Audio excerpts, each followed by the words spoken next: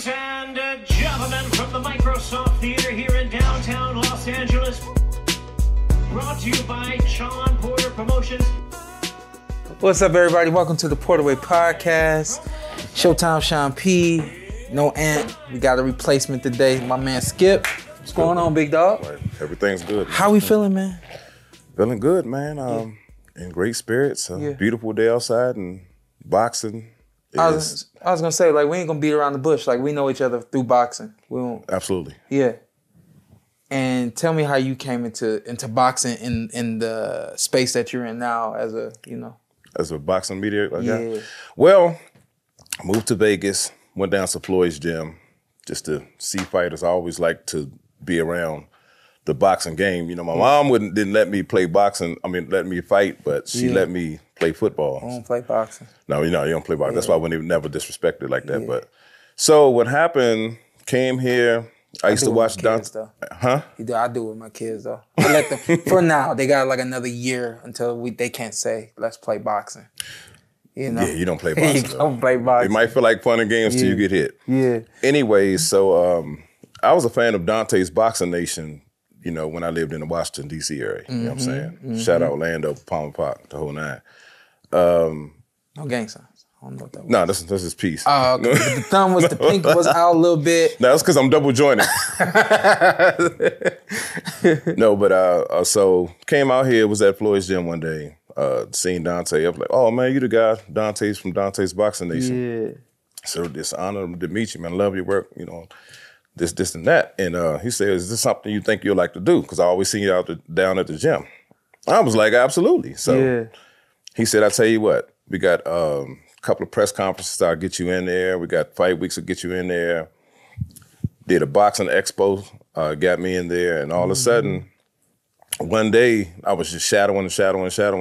Also, Blue Blood, shout out to Blue Blood. He was kind of part of the team, and it kind of just helped me out learning stuff, you know what I'm saying? So one day, Dontae called me, he said, look, man, I know it's fight week. I need you to go cover Joe Horn.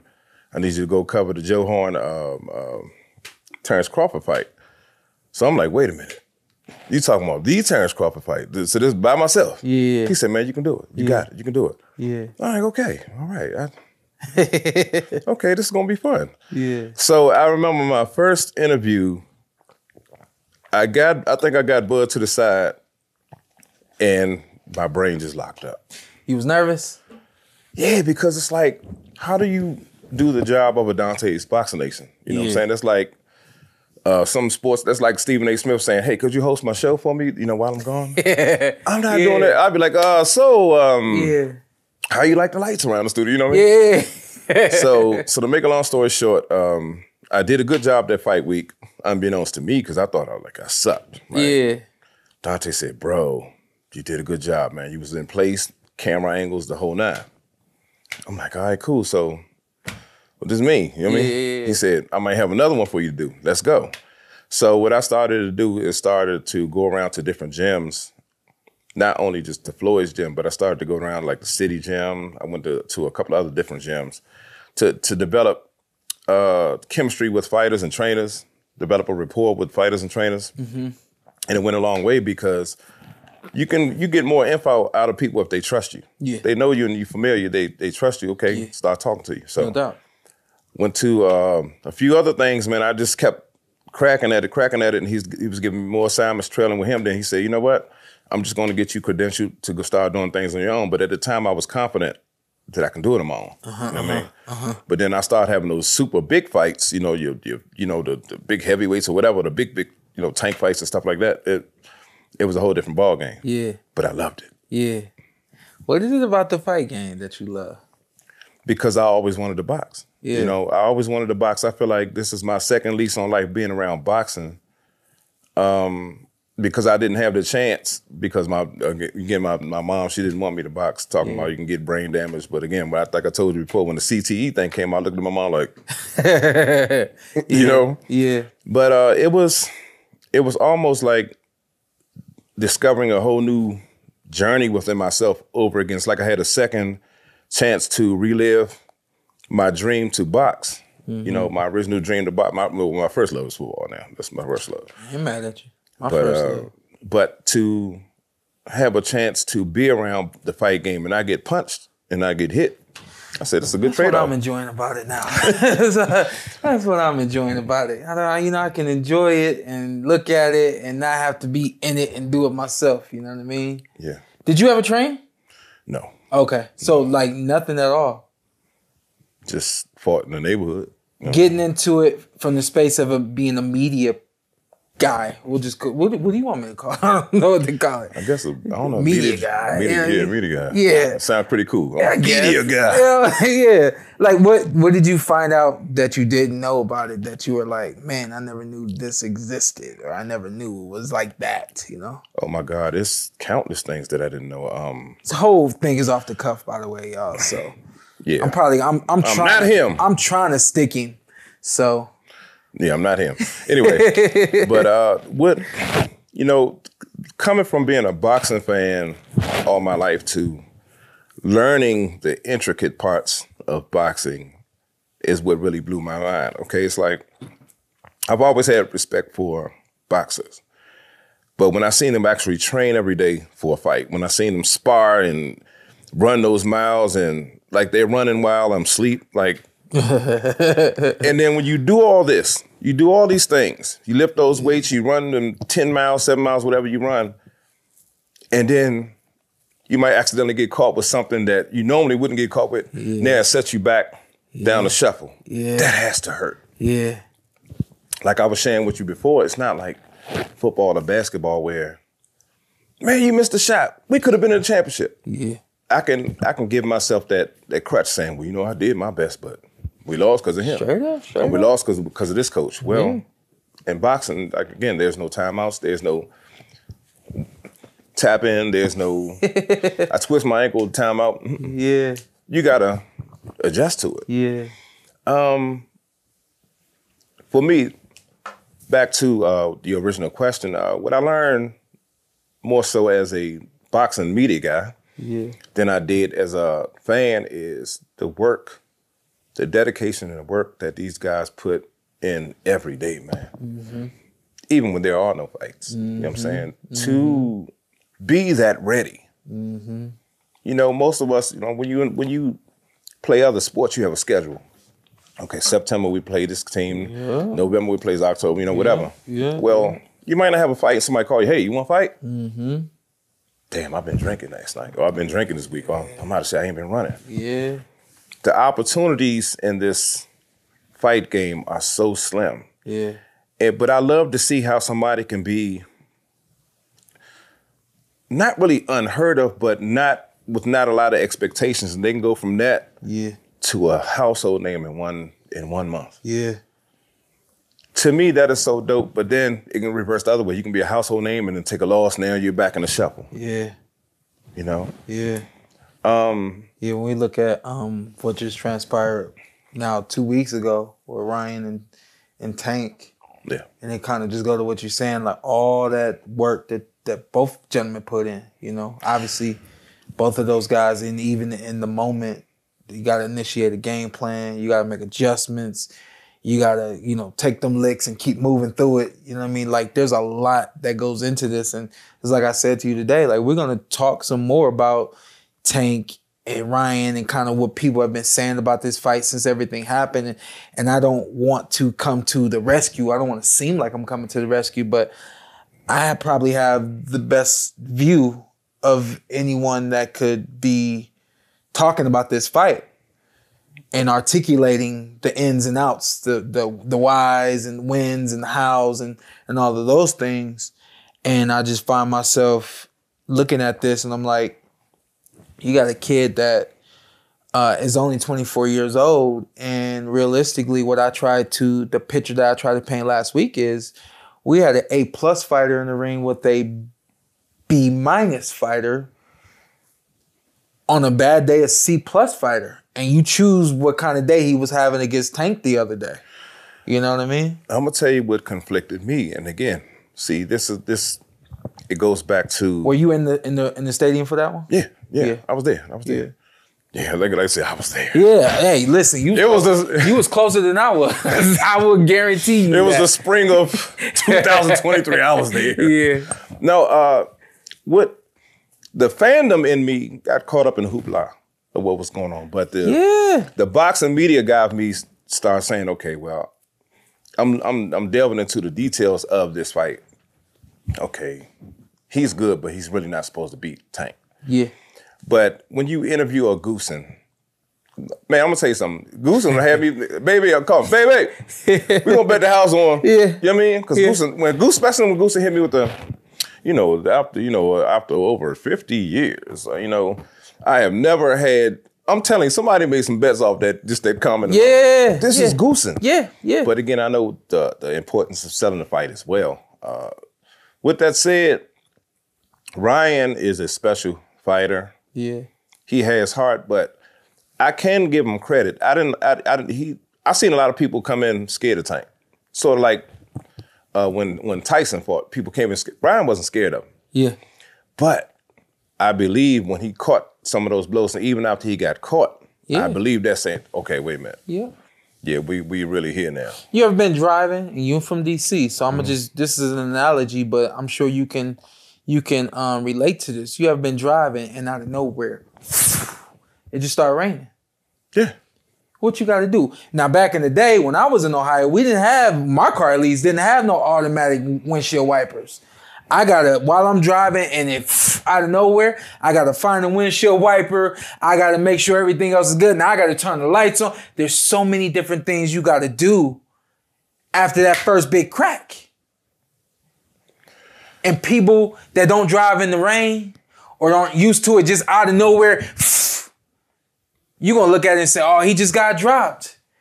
Yeah, the thunderstorms just started. But that's the thing, that's why I always trust the opinion of boxers and former boxers, former coaches, current coaches. Shout out my man Jay Leon. I talk to him all the time. Shout out Coach Pat, man. Shout out Coach Fareed. These are guys I trust. Yeah. As well as yourself. These are guys I trust to help me grow. You know what I'm saying? I've studied, but I can study all I want. I don't know what it's like to have to slip this jab. You know what I'm saying? Yeah. I get punched. I'm ready to bite, kick. You know what I'm saying? Yeah. But like you said, again, it goes back to what I was saying as far as you being your own teammate. You have to make those adjustments. Mm-hmm. Even when you have a trusted coach in your corner, you can listen to what he has to say, but you have to execute it. Mm-hmm. You know what I'm saying? Mm-hmm. And, when Ryan, to me, in my opinion, I think Ryan's whole fight plan kind of changed after he got up. Mm-hmm. I think he said, okay.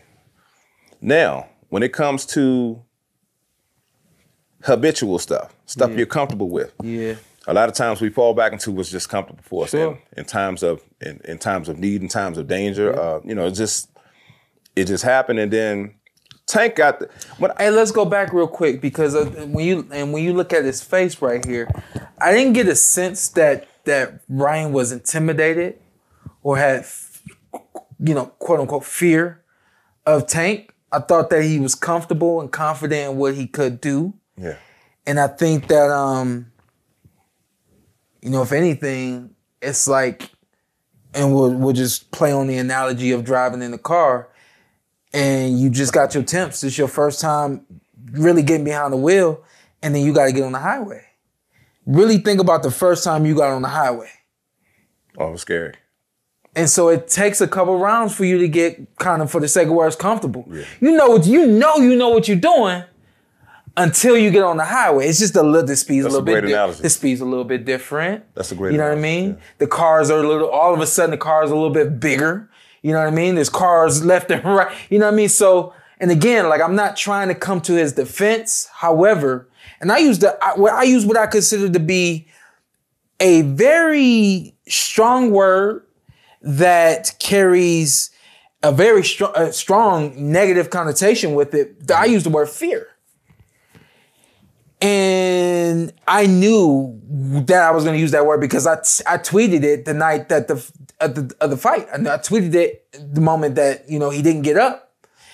And it's interesting because when I saw the fight last night in the main event when Zepeda put down Arboleda, I was like, well, that Ryan fight could have gone one or two ways. Now, as a fan, a lot of people just really wanted to see, they wanted to see that lion jump on the zebra at that point. Yeah. and sacrificial lamb. And he robbed you of it. I'm sorry. But maybe he's smart enough to know that he shouldn't give you guys the satisfaction of seeing him in his weakness. Seeing him in, his in his most vulnerable state. Because Arboleda was literally on the canvas face first, for the sake of words, damn near about to roll around, The thing about speaking about the Tank Ryan fight, to me, the way, now I've never been punched in my liver, so I'm never going to doubt a man's pain threshold. Yeah. But to me, the way the fight ended, it was like 4th of July when you seen all the fireworks bust and then something just go pew. That's literally how I felt until I looked at Tank. Once I looked at Tank, I was like, it's Gervonta Tank Davis. And that's just what he does.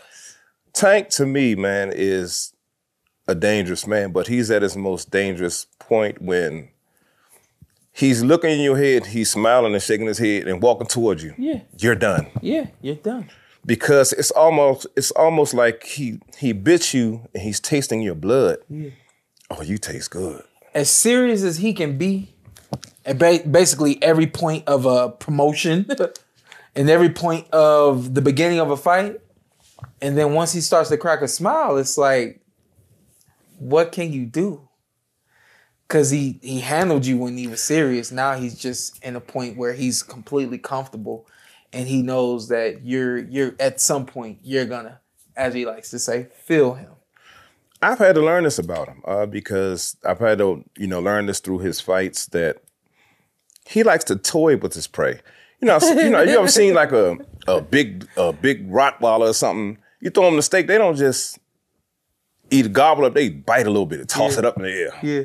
Toss it around. Yeah. That's what he do to people. Yeah. He bites you, he toss you around. My wife watches our little like neighborhood talk thing. They the neighborhood's keeping us safe, And my wife was on there one day. I guess a coyote got in somebody's backyard, and they always leave their dog out in the backyard, but the dog is really, really little. And the person puts the video on the neighborhood watch thing and says, "Beware, this could be your dog." And you see the coyote tossing it up in the air. Like you just said, just playing with it.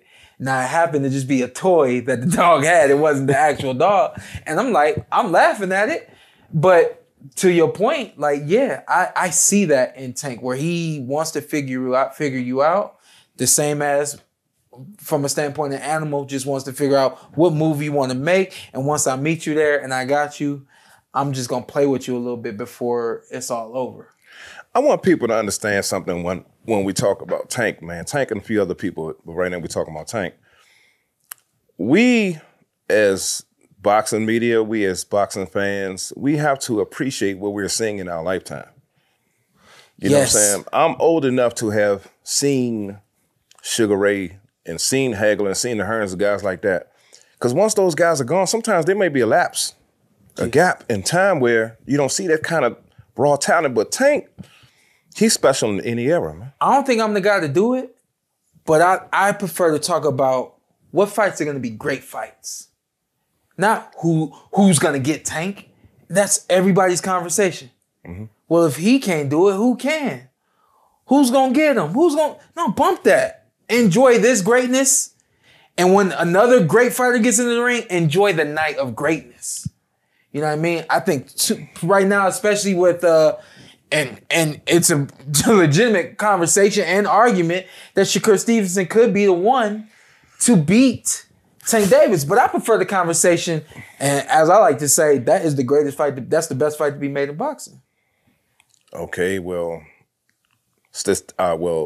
strategic wise, I agree with you on that point because it would be interesting to see how Tank could penetrate Shakur Stevens' defense because he's stingy with his space. Hey, listen. He's stingy. And it's a lot of fights I don't talk about, and I especially with Terrence Crawford and Errol Spence. I say I ain't no comments until that fight's made because I don't want no heat coming at me. But that's another fight that I'm not gonna comment on until maybe until night of, because the things that I feel that I know about this fight or that fight specifically, I really don't want to be the one to, for the sake of words, let the cat out of the bag or share information about one of the fighters that the other fighter or the other team didn't know. But I think stylistically, I think competitively, mathematically, I think that's a fight for the ages right there. Both guys are accurate.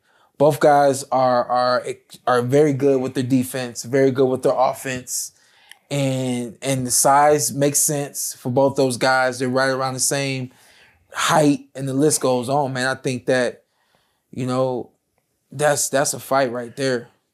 Again, I'm old enough to remember some of those greatest. And when I tell you that a Crawford-Spence fight, when you guys do fight, it would, in my opinion, it would be up there with those Ray Duran, Haglers, Hearns type of conversations because what were some of the like greatest like fights you saw live, like not in person but like just on TV in person? What are some of like the fights that you just were mind blown? Hagler Hearns, Ray Hagler, Ray Hearns, was it Ray Duran? Yeah. Those guys back then, it's like they were fighting angry, man. I don't know what you call it, but yeah. And that's back then too, when you can turn on TV on Saturdays and see. Look who's behind you. Now I think he fights a little angrier than him. Yeah. But he don't fight angry. He fights mean. And I think maybe that might be what you mean. Yeah. He fights mean. He fights mean and angry. And I don't think, because he fights mean and angry, he could beat him because he only fights mean. I think that dude is just flat out, when I get in the ring, I'm that good. And I mean everything that I do. And this one, he got a chip on his shoulder the size of a freaking truck. So. Yeah, see, that's my point with this particular fight. It's like, you can point out each other's, you can say, well, this is strength and this is weakness and this is strength and this is weakness. But hey, why you had to is this after he beat me? Better not be. I pulled it from Google, so. You could have got another picture. Yeah. But I'm just saying, you just don't know. We have to see it, but this fight has to happen now at first. I'm sorry to cut you off. How old were you when Ray fought Hagler? I believe I was 13 or 14 years old. Do you remember any of the barbershop conversations, anybody, any of the guys on the block, anything, what they were talking about as it pertained to that fight? What's crazy is I remember they let us in the gym, the kids, they lived around, they let us in the gym. To see to watch him train for Hagler. To watch Ray train, right? Yeah, that's why every time I see that fight is always special for me because I remember watching. That's the first time I got to watch a champion train for. Yeah. I don't know how big that fight was. We were just happy to be in it. This is really Sugar Ray. Sure. Now this is the guy on the Wheaties box, and you know what I'm saying. He live around our way. You know what I mean? Or he's from around our way, but to see that fight, and man, guys are warriors now. If you step in that ring, you're a warrior. I don't care what your record is, you're a warrior, in my opinion. Yeah. Unless you're just one of those type of guys that just get punched and lay down. Okay, you got your check now. You're not a warrior. Yeah. You're a chump. Yeah. Anyway, but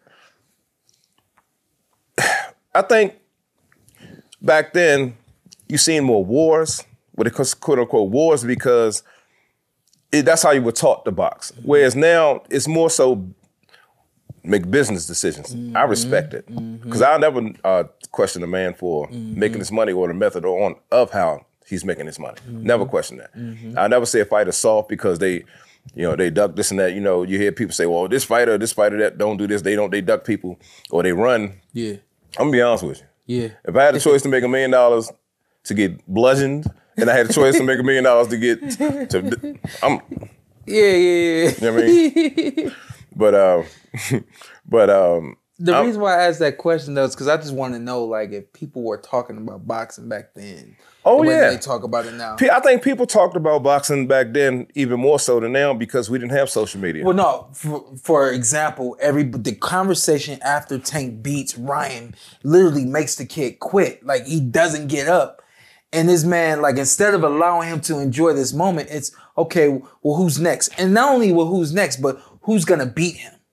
And again, like, I don't agree with that conversation. I think the conversation is, okay, what's the next great fight that he can be in? Right. Because this didn't give us what we expected. We didn't know that this kid was a B-ish fighter because social media didn't allow us to see that or believe that. So what were the conversations back then, especially with Ray getting in the ring with Marvelous? You know, what was the conversation like back then? I think boxers back then were looked at more in the light of a hero than what people, quote unquote, hating on people now. And I'm gonna tell you why, because back then, when you seen a boxer, you didn't see him on the PorterWay Podcast for the fight week, or you didn't see him on Dontae's Boxing Nation for the fight week.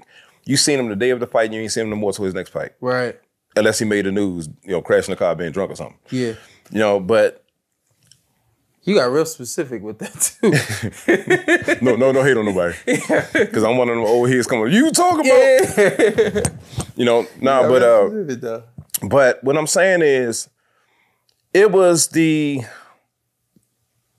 lack of availability back then made people, I think, athletes bigger than gods and more special, whereas now you can see somebody talking on their podcast every day or talking on Twitter every day, so they feel like they know the person.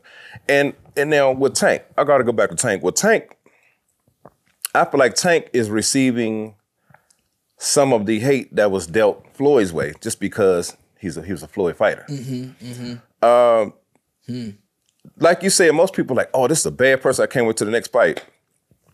Well, now you got guys saying, oh, he can't beat this person, or he knocked him down. Oh, he knocked him down because, the guy wasn't ready. He can't beat that person, or he knocked him down. He knocked him down because he was too old, but just a month ago you said you can't beat him. We living in an age of hate, bro. You know what I'm saying? We living in an age of hate, and it's almost to the point, to the little statement they made years ago, they build you up to tear you down. Yeah. That's a real situation. Yeah. They build you up to tear you down. Yeah. Tank is special. And Bud and Bud Crawford and Errol Smith are special. We have to embrace this time and space with these great athletes, with these great giants, while they still at the height and at the peak of their talents, man. Yeah. Because this ain't talent you just get from Walmart, bro. Yeah. You know what I mean? This is not talent that you just, you can be born great, but you got to be great. Yeah. To go along with those great genetics that God blessed you with. Yeah.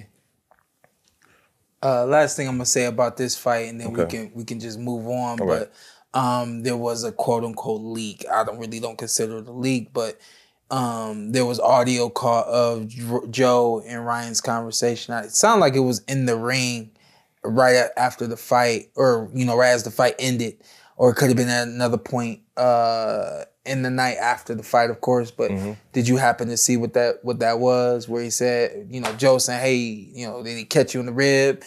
And Ryan says, "Yeah, I didn't want to continue," or something along those lines. I'm gonna let you. Did you see that? I heard something about it. But yeah, because again, like it's like you said, when you train all this time, and this is the thing that people don't really truly understand about this specific punch, it's weird because it's almost like your legs are in quicksand. You can't move. And it's weird, but and I know none of us have ever been caught in quicksand, but we've seen it in movies. We've seen that guys, once you get in quicksand, you are literally helpless. You shall. But there it is right there. He said, did it hit that rib part at all, Ryan? He said, yeah, I knew it. He said, I didn't want to continue because of my rib. But again, we've seen on the movies when you get caught in quicksand. And then we've also seen when they get pulled out of that quicksand, then they get up and they start running, right? That's what that punch is like. The punch is so like debilitating where you can hardly breathe.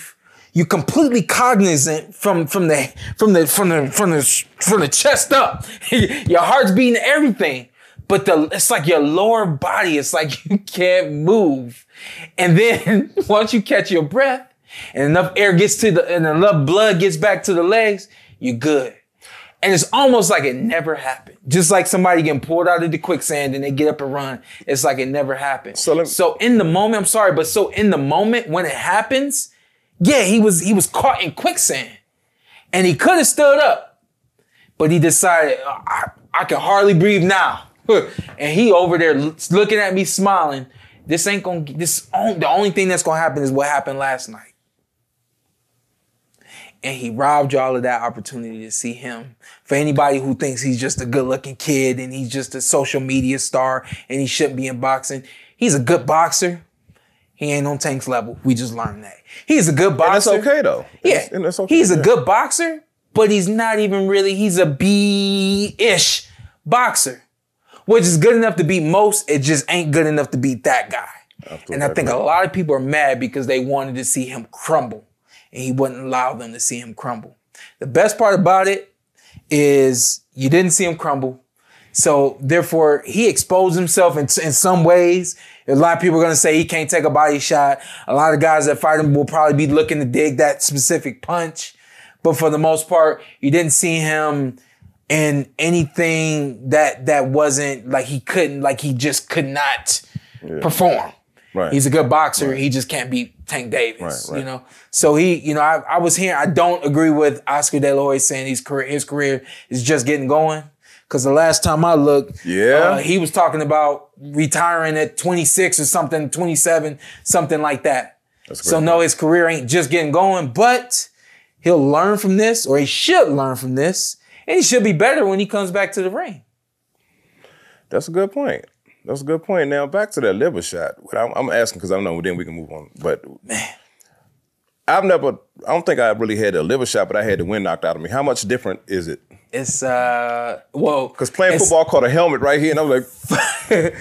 From what I've been told and from what I know, the people have said that when you get hit correctly in the liver, it's like your liver shifts spaces. Like it actually shifts, you know? Nah, I'm good. I'm good right here. And I'm laughing, but it's not really that funny because the even more serious thing is when you get hit and you get knocked out, they say that the brain moves inside of the skull as well. So it's kind of the same in terms of the body where that liver just kind of, I don't know if it shifts.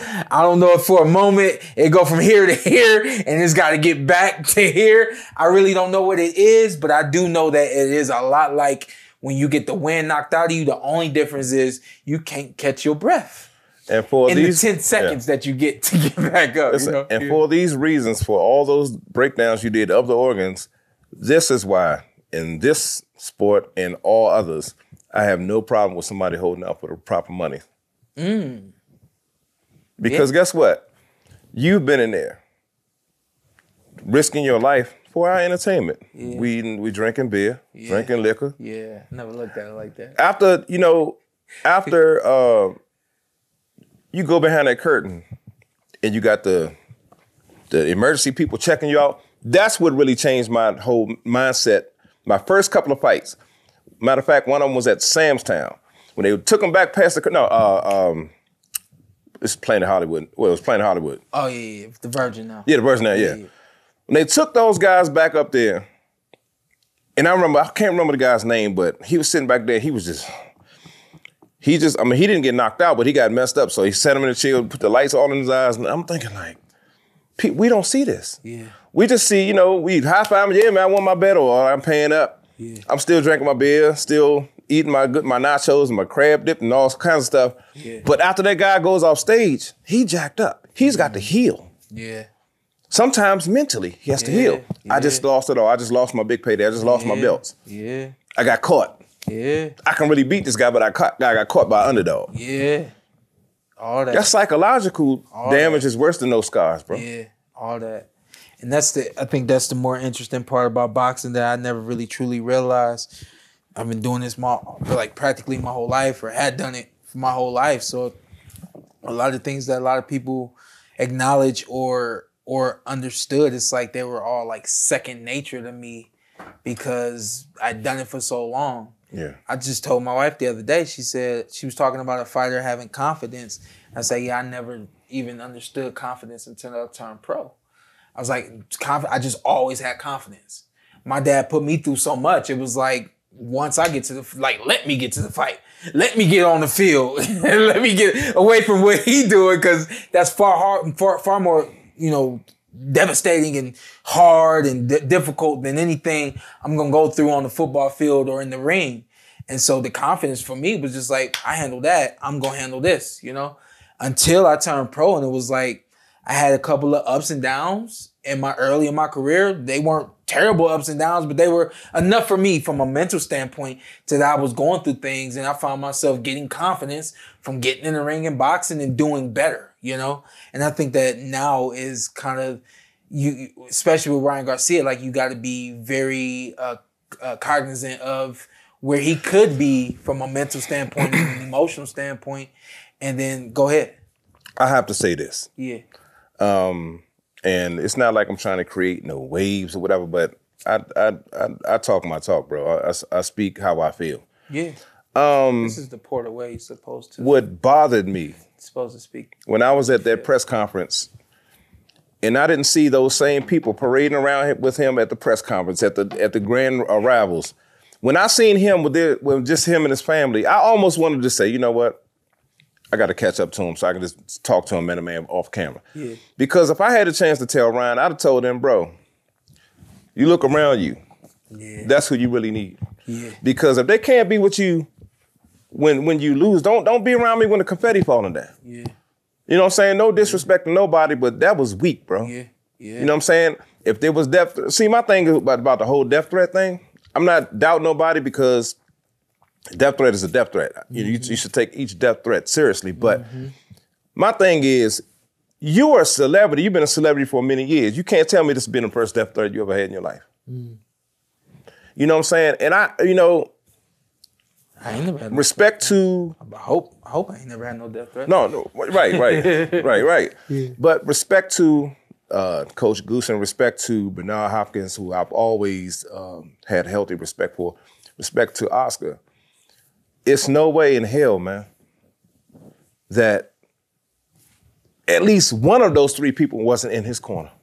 Yeah. Yeah. That's truly unacceptable. Now, here's my concern as a man for the young man, Ryan Garcia. He's dealt with psychological issues at one time. Yeah. He recovered from that. Yeah. How do you know the move by y'all not showing support won't set him back? Ooh. Yeah. You telling him before this fight started, I support you. I got your back. We believe in you. But ironically, Oscar De La Hoya himself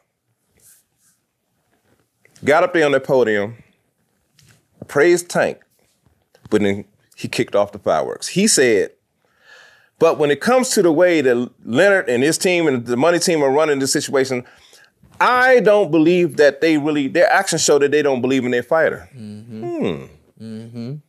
So what did your actions show when none of you guys showed up to have Ryan's back in defeat, bro? Yeah. It's not like Ryan was rushed off to the hospital and y'all was with him. Yeah. I can dig it. Yeah. But for that man to go up there by himself at the toughest time of that fight week was unacceptable.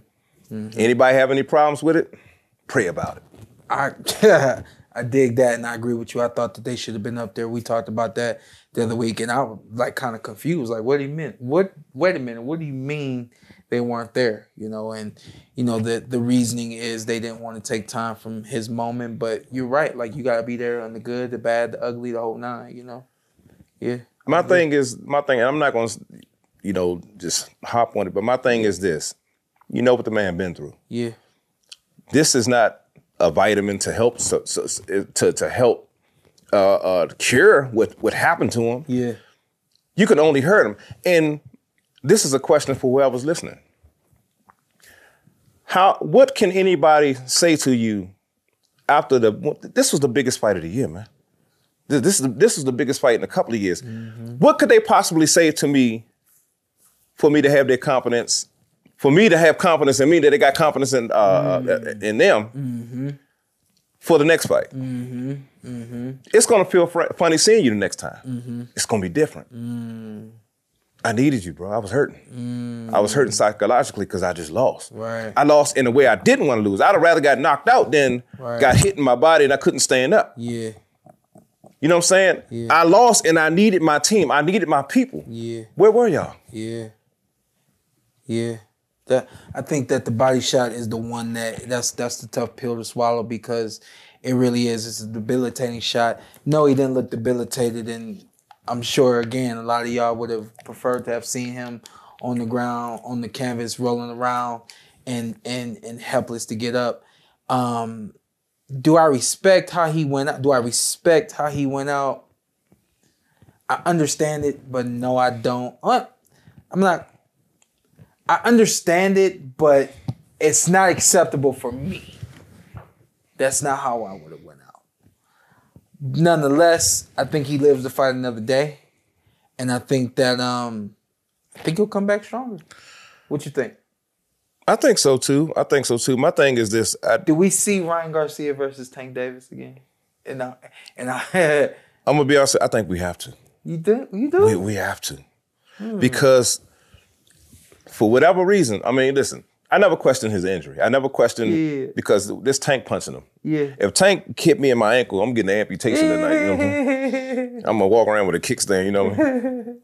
What I'm saying is, I think Ryan has the ability, if his team or whatever put this fight together again, to close it out the right way, either through victory or defeat. Yeah.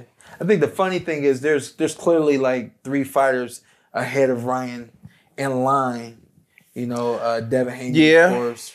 Shakur Stevenson, of course.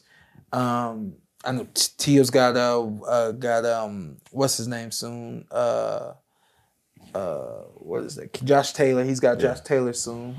But I think that there's quite a few people ahead of Ryan, except for Ryan, if he comes back strong, will still bring that audience and bring that money, which could actually help benefit him. I think that's what got him the first fight. You know, the fact that I think we for the sake of ours, we knew what level he was on, but we were still kind of with smoke and mirrors in a lot of ways because of the opposition that he had been in the ring with, and because he's a really good talker. And I think a lot of us were still kind of like kind of holding out like, hey, what is going to happen? I know I've been saying that this was 50-50 forever.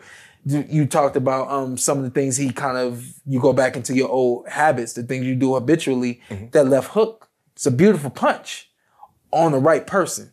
Tank ain't the guy because you went back to it and that became what I'm going to get him with, and it was swing and miss. So I think he's got a little bit of a road to go until he gets back into the ring with Tank. I think that it could be interesting to see him get back in the ring with Tank. I think if Tank did have a rematch with anybody that he's fought before, it would be Ryan. I don't think it's anybody else. Pitbull. I think that's the one everybody wants to see. Well, let me ask you this about Ryan real quick. That's Mayweather Canelo. Yeah. It was just bad timing for Canelo. Oh well. Let me ask you this about Ryan real quick. Do you think Ryan took this fight too fast? You think he should have waited a little bit to take this fight? It is what it is. Seems like he was out to get something. Hopefully he got that. Obviously it seemed like he was out to prove something.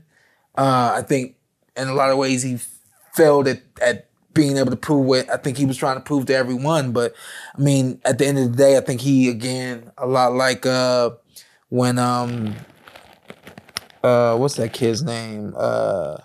Shoot, I'm missing both their names. Ramos got in the ring with just a couple weeks ago. It was what's his name? Spencer. Yeah, when Spencer got in the ring with Ramos, and he said he was doing it for respect. I think a lot of the reason for him wanting to get in the ring with Tank was just for respect. And at the end of the day, respect don't pay the bills. Well, That's a good point.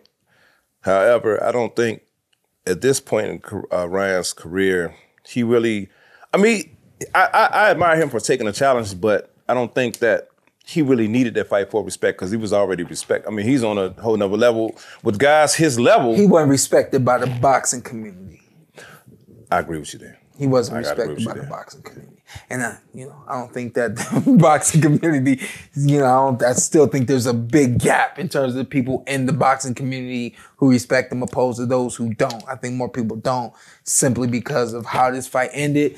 I mean, if anything, people lost respect for you, But it makes for that fairy tale comeback, Even if it's not Tank, but he goes on to do some amazing things and, kind of wow us for the sake of words and make us a lot like with Pitbull. Pitbull, everybody's like, yo, we want to see Pitbull and Tank again. Maybe, even if we don't get Ryan and Tank again, but we get people saying, well, you know what? I actually want to see what Ryan can do with him now.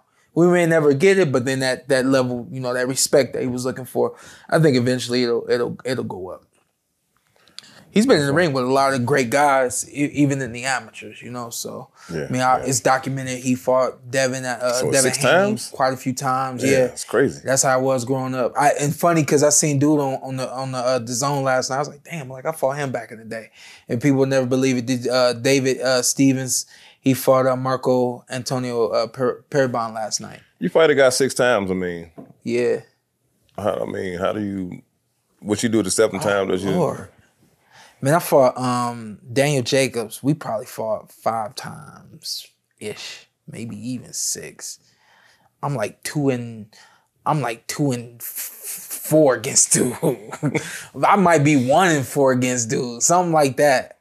But he just was that good, and it was the amateur system, and it was just kind of how things was done, But I know that one time I got him. That one time that's all that matter. I didn't see you one time. You kicked my ass 10 times. I got you once. Yeah. But I want to get into the DAZN fights last night, and also we got to preview Canelo real quick. He making his comeback. No disrespect. I don't know if there's much to be said about the fight itself.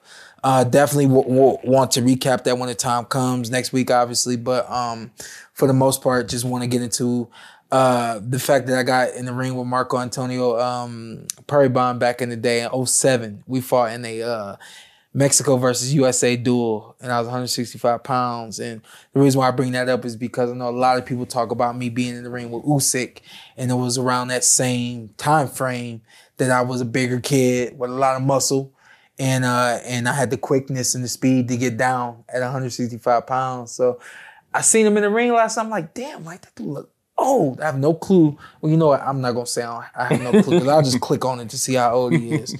And I got to sign in, so I'm not going to do that. But I don't know how old he is, man, but it was just crazy to see him at 168 pounds. And when we fought back in the day at 165, and it was just nothing but speed and, and all that kind of stuff. But to see him last night, I was like, damn, I've been in the ring with that dude. I've been in the ring with everybody. Yeah, it's amazing, to see people basically mature. Like, that's the grown man weight, too. You might have fought somebody in the amateurs at 130, and now they light heavyweight or something like that. Yeah. Got to shout out my man Victor Morales Jr. Knocked out Diego De La Hoya. And I'm like, damn, De La Hoya having a tough little week, little month. Yeah, he having a tough little month right now. Body shot. Man. This body shot month? You're like... Man. I think the first one was the hook. The second one was a body shot, right? Was the second one a body shot too?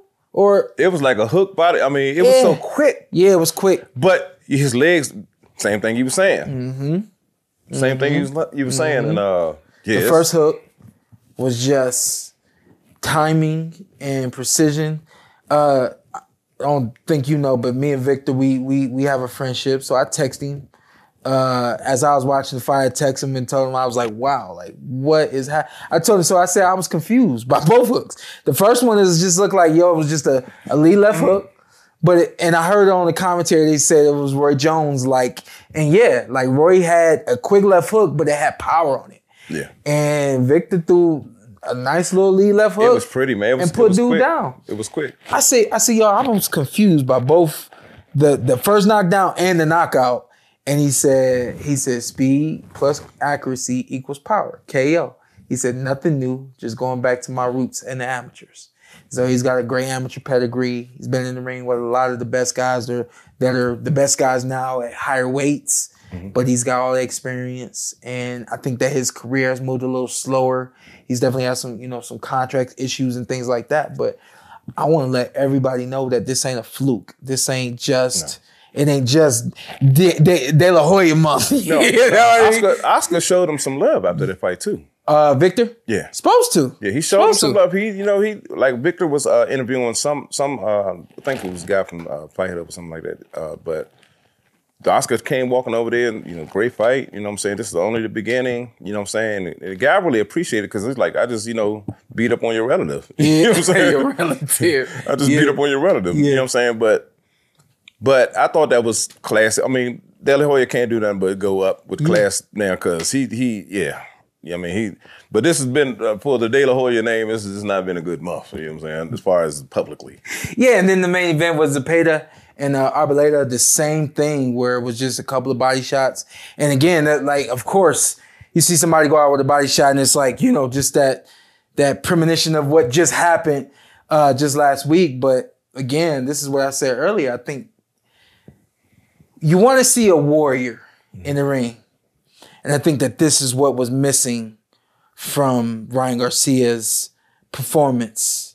And I think that this is why a lot of people have a problem with the way that the fight ended. Because we see, even though this kid couldn't contend with Zepeda, wasn't going to get any better from him. Same way it wasn't going to get better for King Rye. It wasn't going to get any better, but he still got up. And he still got up. And then he's on the canvas rolling around. And I think that that's what people, they connect better to fighters that they see willing to, for the sake of words, go out on their shield, willing to go until they can't go no more, willing to go until they're in that quicksand, and that quicksand just swallows them up. However, you can't really make a career like that because it's going to be a short-lived career. Yeah. Now, it's easy for me to say, go in there and get him. But I got a beer in my hand. Yeah. Go in there. Yeah. You know what I mean? I'm not getting my eye socket split open. You know what I'm saying? So, again. That's the tough pill to swallow for the fans. The tough pill to swallow for the fans is the fact that he gets to move on. Obviously, live to see another day, but fight and he didn't suffer any damage that took any true. He didn't have any true health damage, Obviously, we don't know what's going on with the liver. Could be worse than we all even know. And you already know how fighters is. We not going to tell y'all until shit hits the fan. So we'll never know if there's anything wrong with the liver until he comes out and says, I can't box anymore. And here's an x-ray of my liver. Why would you go bang? Yeah. But at the end of the day, he doesn't have any, life. It was nothing life-threatening that happened on the night of. And there wasn't really, there wasn't that one punch that when he gets hit again with it, at least to the naked eye, when he gets hit with that punch, he's going to have a flashback and the worst is going to happen after he gets hit. You know what I mean? So I think, he saved himself and, a lot of people don't appreciate it, but kind of is what it is and, hate him for being smart. Is there a way that you can strengthen that area to take those kind of, or is it just because it's that soft tissue area that you just can't? Well, the thing, and again, I didn't want this episode to be about King Ryan and Tank Davis, but it is what it is. He was releasing the shot, and as you're releasing and breathing, you're loose right there. It's much different from when you're tight and ready for the punch. And like we always say, the punches that you don't see are the ones that either hurt the most or those are the ones that put you out. Well, how ironic was it on the DAZN card, the co-main and the main ended with body shots? Yeah. Now, with that said, I know we ain't going to keep talking about King Ryan, but do you think that by the King Ryan Tank, y'all always taught to go to the body. Y'all always taught to, head, body, all that. Mm-hmm. But do you think that body shot that shut Ryan down. It rung out such an alarm that guys are starting to focus back on the body. Oh yeah, that's right. There's a body right there again. You know what I mean? You mean like in this past weekend? Yeah. Are guys like going to the body because they saw what happened? I know for me, when I was turning pro, Miguel Cotto was the guy to me. And it was like, you got to learn how to throw that punch. You got to learn how to go to the body like that, you know?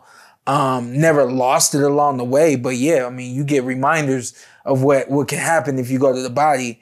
But especially with Zepeda. I mean, that's his style. I didn't see anything different from Zepeda. He looked great in his fight.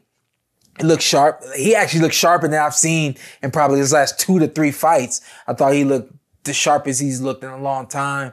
He's a dog, man. And one thing I thought had been lacking from him, he's a dog and he leaves his head just right there in the middle. So I've seen probably in his last 2 to 3 fights where he's giving shots, but he's also taking them. And it seemed like last night he was a little bit more responsible.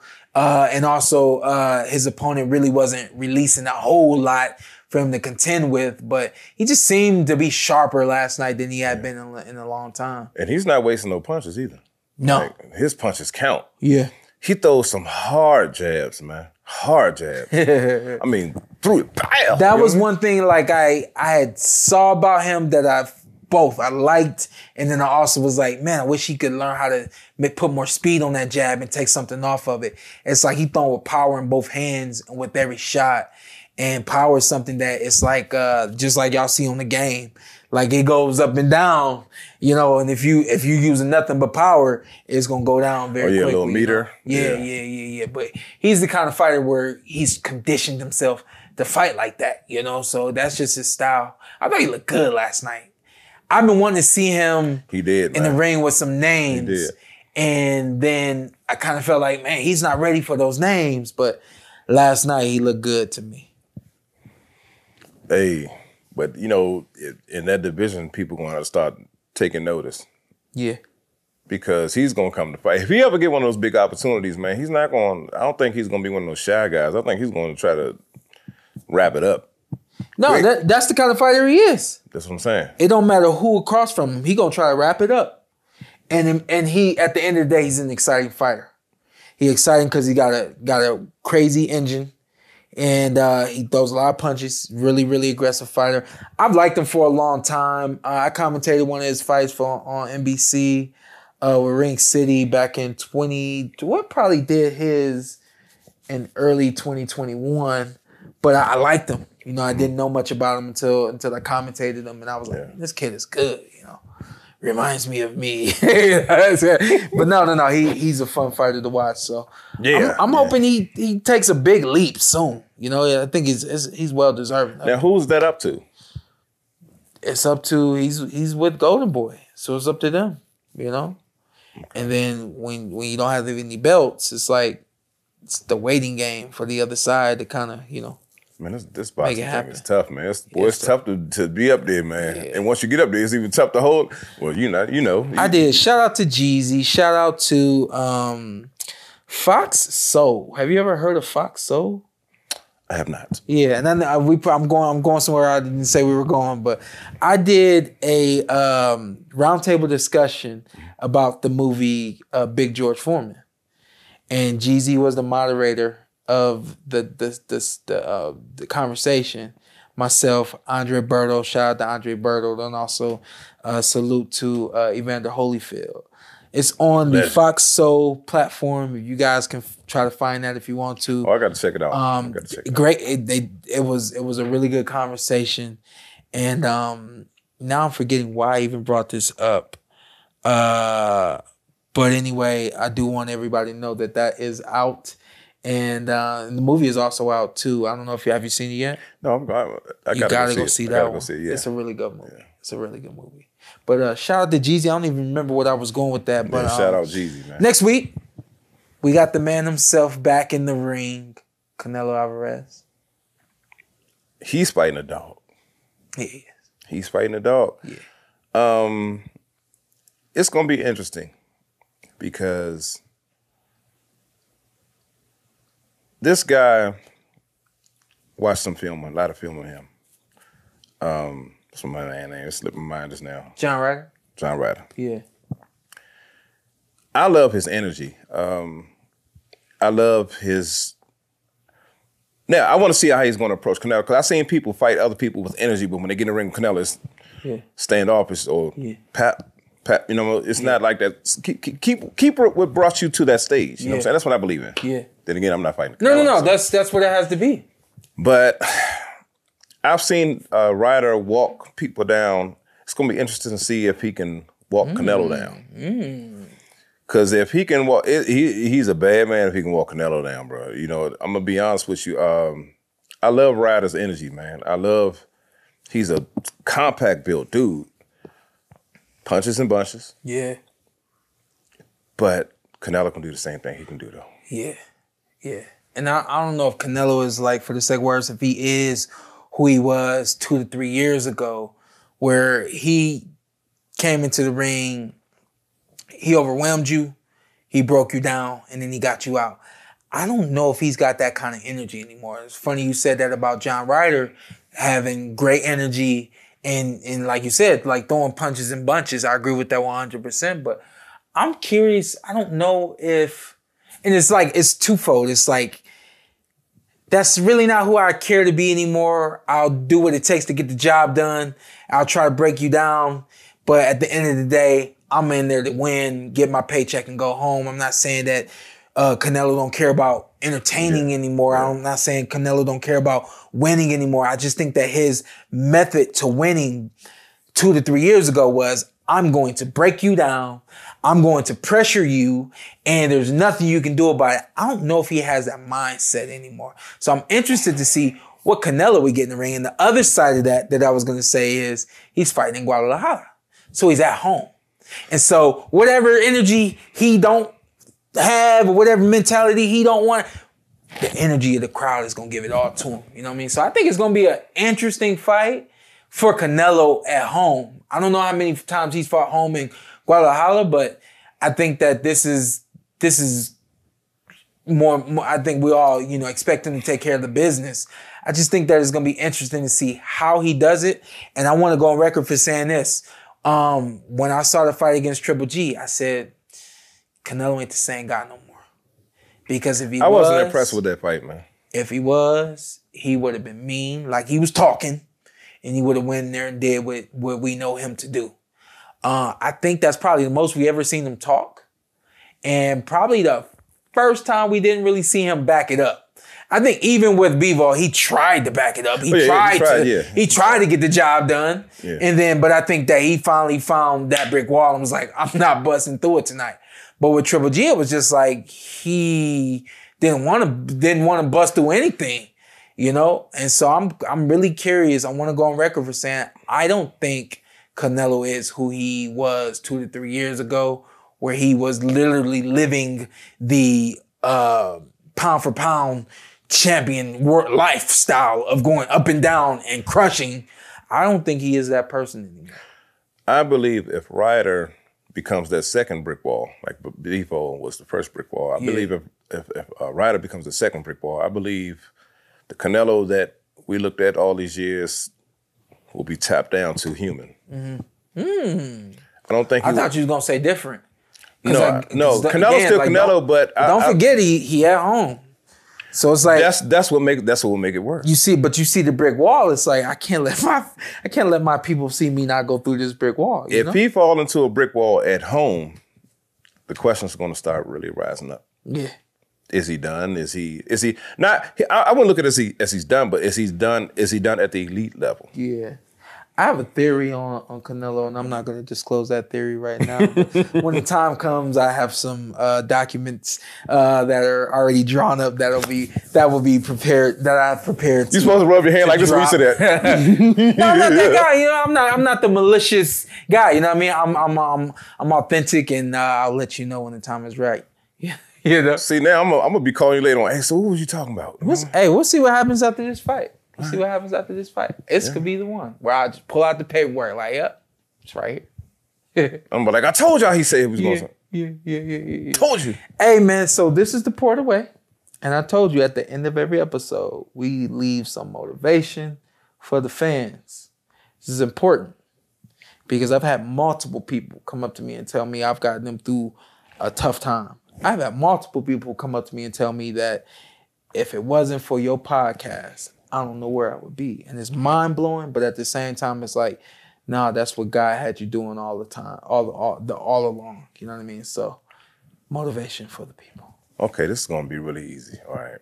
Oh, snap. I do. I wanna read that real quick. You know what I'm talking about.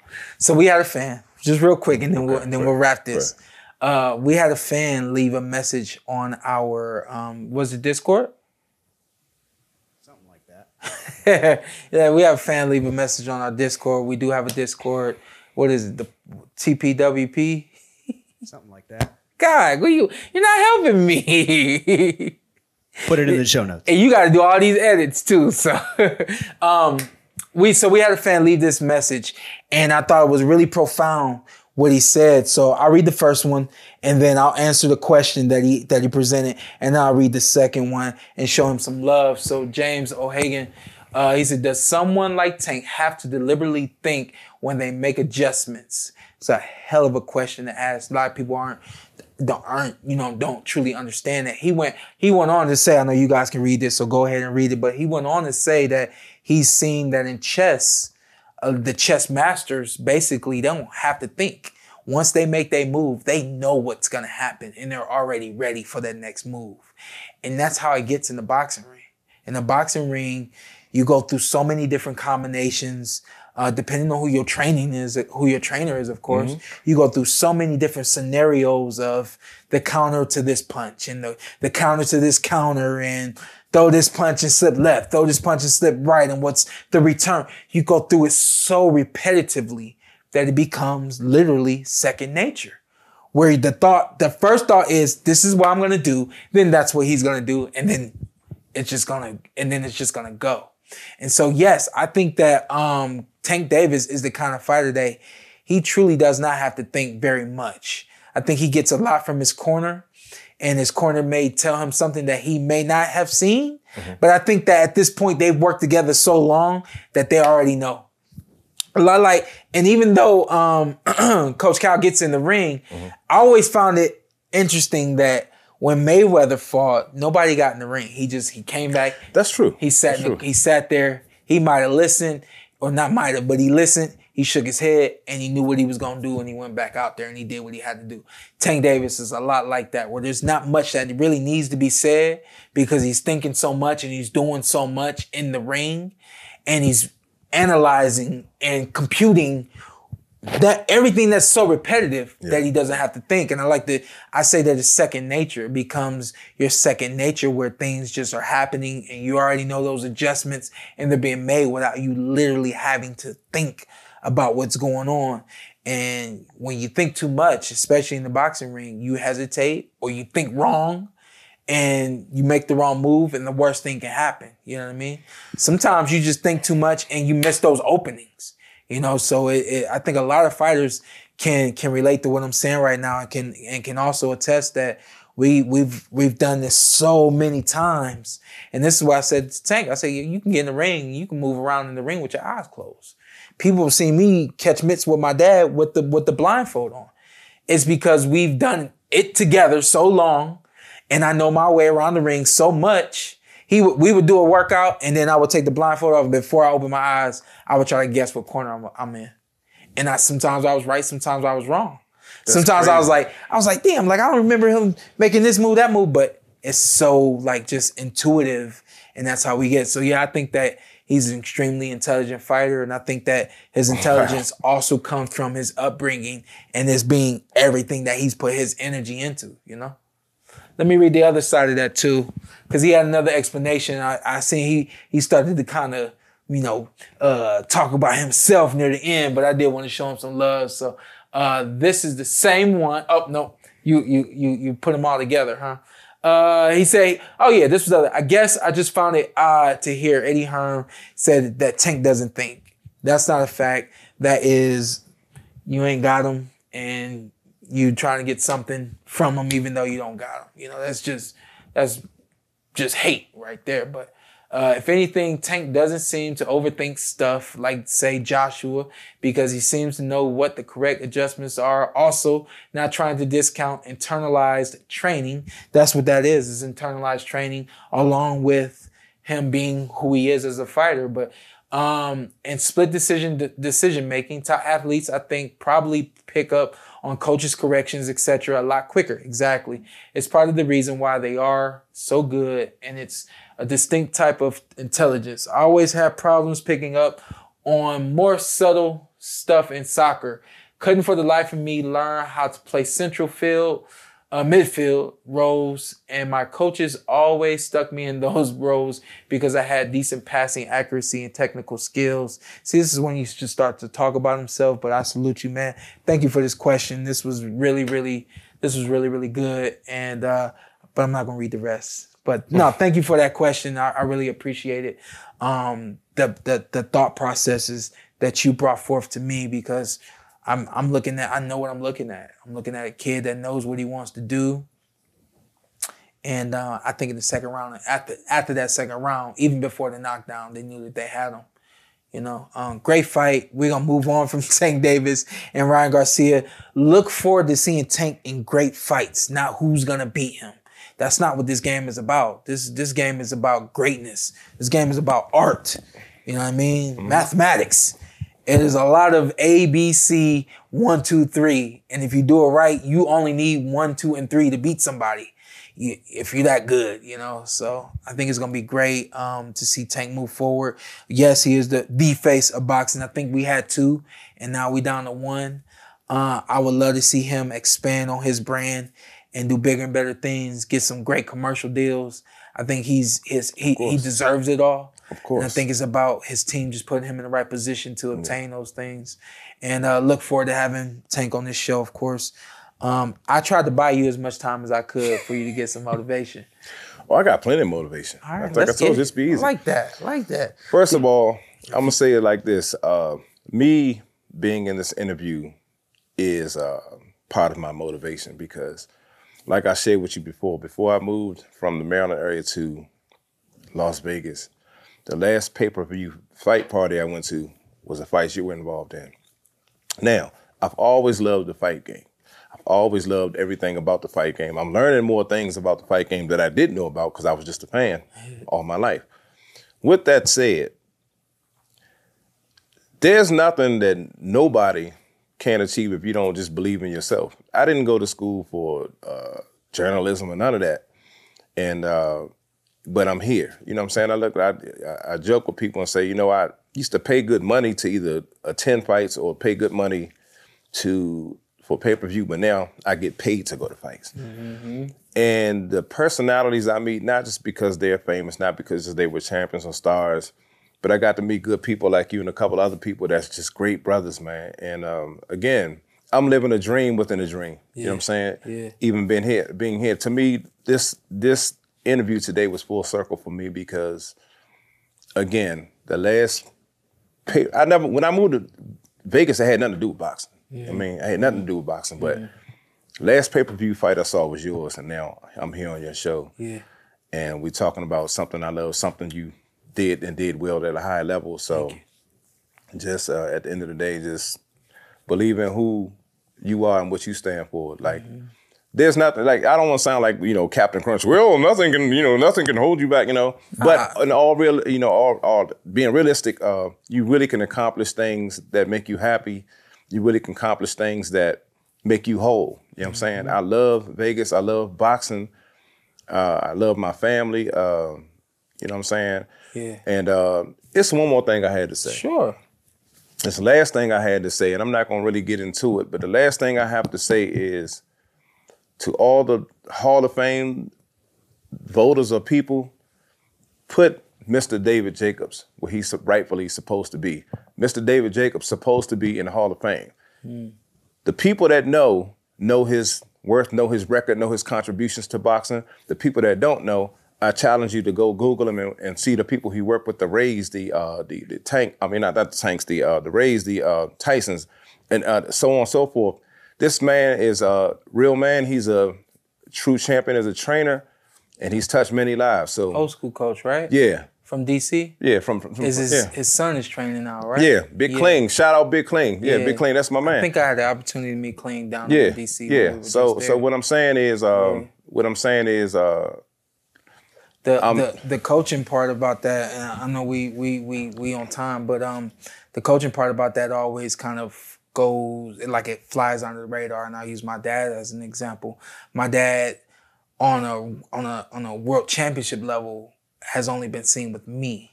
So I don't think he has the credit that a lot of other coaches who've worked with multiple fighters or have worked with fighters who weren't their sons, he doesn't get the kind of credit that those coaches get.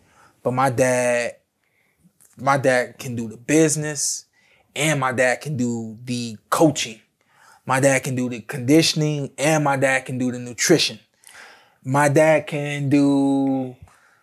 I can't say that. But, I mean, that's 4 things that a lot of coaches specialize in, maybe 1 or 2 of those. And my dad specializes in all 4. My dad is a manager and a trainer. A lot of trainers don't know the management side of it. They don't know the business side of it, you know. A lot of trainers don't know the nutritional side. That's why a lot of fighters go out and get nutritionists and dietitians and things like that. My dad is well educated. My dad is well-versed in these contracts, and the list goes on. And then from a standpoint of just knowing how to push you and pull things out of you that you never knew were there, yeah, my dad has it all. But a lot like Jacob's there. You know, my dad is one of the few fighters that, or one of the few coaches that, because he only worked with his son, that's where his credit starts and stops, you know. But eventually my dad will be there as well. Well, listen, like you said, for... ever it's been going on the radar. Yeah. It's time for a change. I like it. It's going to change somewhere. Hopefully this can spark some change and then create a whole ball rolling of other change. But the just due needs to be given to these trainers, because trainers can spend more time in the gym than the fighters, because I've seen trainers train one fighter, then he gone and gone home, and he got next one coming in. Mm-hmm. You know what I'm saying? Mm-hmm. So again, shout out Palmer Pot, Landover, we here. Yeah. Jacob's family, I'm riding for y'all. Y'all know what it is. That's love. And then the motivation for me, because I brought it up, and I don't even know why I brought it up, but something that we spoke in that roundtable discussion, Jeezy talked about. He talked about 2 things. He talked about mentorship, and he also talked about, when he talked about mentorship, I kind of took it a different way. I said, hey, you know, it's a lost art. You know, a lot of these young kids, they get in so differently now than they used to. And I'm not a product of the streets whatsoever. My dad, for the sake of words, is a product of the streets, but he wasn't in the streets doing no dumb stuff. You know what I mean? My dad was in the streets because he had to be. My dad was fighting for his life. You know what I mean? So my dad understood the streets, and he didn't want me to be a part of it. But my dad always was trying to kick me game, and always trying to put me around people that were kicking game to me. And I didn't really understand it all the time, and didn't really even want it all the time. Right. But the kind of person I am, it was like I couldn't help but receive it.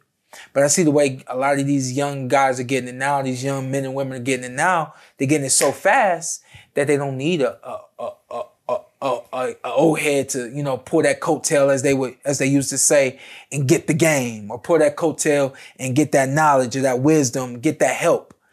Find somebody a little bit older than you. Find somebody with a little bit more knowledge than you. Find somebody with some wisdom that can help you through some of these things that you're dealing with. Absolutely. Because eventually you're going to get so much money, you ain't going to know what to do with it. You ain't paying them taxes, blah, blah, blah, blah. Whatever it may be.